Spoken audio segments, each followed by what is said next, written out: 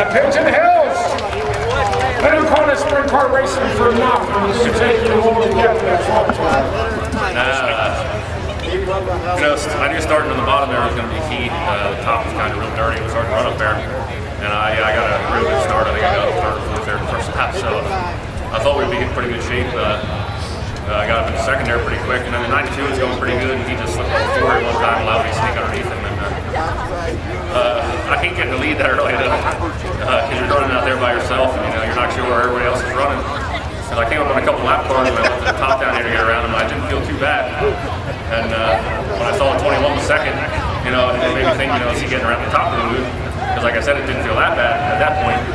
And I think I heard him down here a couple times. And then we come up on a lap car, he was kind of running the bottom, and I kind of made up my mind to try to go to the top down here, try to get around him, and at that time there he entered the top, and I about spun out, and Brian got back by me, and I turned and got back underneath him, and got back by him going to one, and the yellow came back, and I was like, yes. I said, he had me at the line, they're going to put him back in front of me, and I came around, and it was him sitting there, so we kind of lucked out there. He would have been tough to get by, if he was staying at the bottom. I don't know if he was running the bottom or where he was running, I didn't really see him until he passed me, but I heard him, I thought a couple times at the top, that we'll take it. We were the worst car I ever had here. I think last week, pulled off, we were that bad, and somehow this week, and we changed a lot of things around for the heat. We weren't real good heat there either, but I got to thank Dennis Kohler. He changed everything but the driver. I think everything from the feature, and must have found something. Well, fortunately, you kept the driver. You must like the exhaust lights. Yeah, I think I won a few races and these guys are here, but maybe they can come every week. Well, we'll get Dave in here, but I'll tell you what a difference one week makes, and Dennis Kohler, what a difference he makes. Yeah, he's been with us, a whole year last year, and a little bit of the year before that, but last year was the first full year with him, and we just seemed like we kept getting stronger and stronger. I was really looking forward to this year.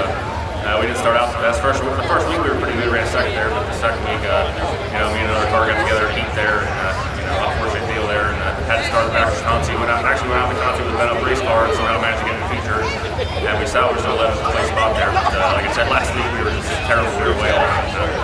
So it's good to come back next week and we'll have some good week. You mentioned Tyler and how well he was running up front. There are a ton of young drivers out here that are just amazing. Yeah, it's kind of weird racing out here, and I'll tell you the truth. There's no Fred Raymer. It's a different race around him. It's still taking me a little while to get used to seeing Luis in the 14, but I'm sure he'll get going here.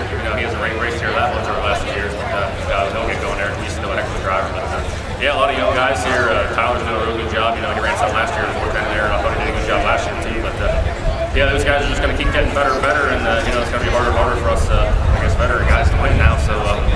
Hopefully we have a good year here, and hopefully it's a good race here this year, and fans will enjoy it. Well, you're on your race,